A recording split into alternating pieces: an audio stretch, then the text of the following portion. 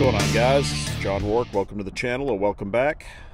Quick video today, just going to show you something that I've been working on, a little project, and it has to do with this box that I picked up at Harbor Freight. I think it was a little less than 10 bucks. And what I have done is I've been working on putting together a seed bank. So let's open this thing up.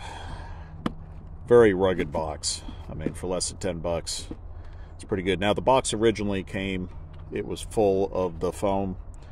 I took all the foam out except for at the top and at the very bottom. And then I've been buying a variety of heirloom seeds.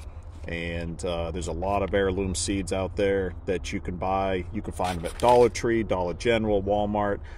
It doesn't have to say heirloom. I'm going to put a link down below in the description that'll take you to an article and a downloadable list that is just commonly available heirloom seeds. You don't have to spend a ton of money to buy something that's marketed as heirloom. So, seeds. This thing is almost complete. I've got a few more seeds that I want to get, and I might even do a second one of these. But this box is airtight.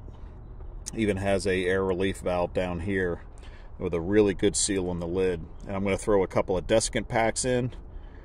Once I'm done, I'm going to put a date on the outside of it, and it'll be good to go. You know, my experience, I've stored seeds for 3 to 4 years past the season that they were made for, and had no issues. So as time goes on, the germination rate declines. So I'm really focused on crops that are easier to grow and more calorie dense and nutritional as well. So I'm also going to throw some herbs in here, which I have not done yet. But you can see it holds quite a bit. So that's the video. Appreciate you stopping by. If you got anything out of this, hit that like button. Please subscribe and share this with like-minded folks. You guys take care, and above all, be safe. We'll see you later.